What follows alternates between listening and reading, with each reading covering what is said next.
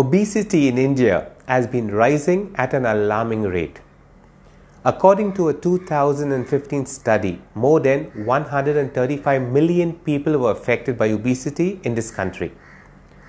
Now, when we think about losing weight, it is mainly because we want to change the way we look from the outside. We don't pay a lot of attention to the other issues associated with weight gain. And that's a big mistake. Hi, my name is Tyron. I'm a diet and nutrition coach, and in this video, we will look at obesity in conjunction with the immune system, infections, and other related diseases. It is a well-known fact that obesity weakens our immune system and impairs immune function, which puts us at a higher risk of contracting various infections. A study published in the National Library of Medicine suggests that obese people are more likely than people of normal weight to develop infections of various types, as well to develop serious complications of common infections. Another study published in the International Journal of Epidemiology looked at whether the infections were higher between males and females. And what they found out was that obesity was associated with an increased risk of infections in both genders. Now, being overweight may increase your risk of contracting other diseases too, like diabetes, high blood pressure, heart disease, osteoarthritis, fatty liver disease, kidney disease, and I could go on.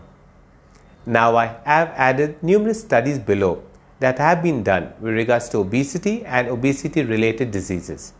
But do we really need studies to tell us we are not as healthy as we would like to be? I think we all know that it's time we start paying attention to our health. And if you think about it, all you need to do is work towards maintaining your ideal body weight. Make no mistake, in this battle, the stronger your immune system, the better the chances of you defeating any infection successfully. Now, the good news is that reducing your body weight and getting into shape is not that hard, unless you want it to be. You can start by answering these two simple questions. Question 1. Do I want to see positive changes to my body? And question 2, am I willing to make positive changes to my lifestyle to get those results? And if the answers to both the questions is yes, you are halfway to the finish line.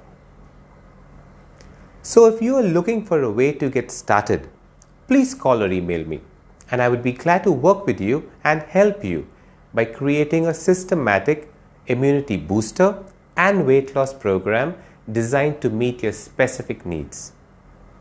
So you face this challenge head on. Now, I do understand that changes can be difficult and may take some time. But remember, by making changes to your lifestyle right now, in the present, will guarantee that you are fit, healthy, and strong in the future.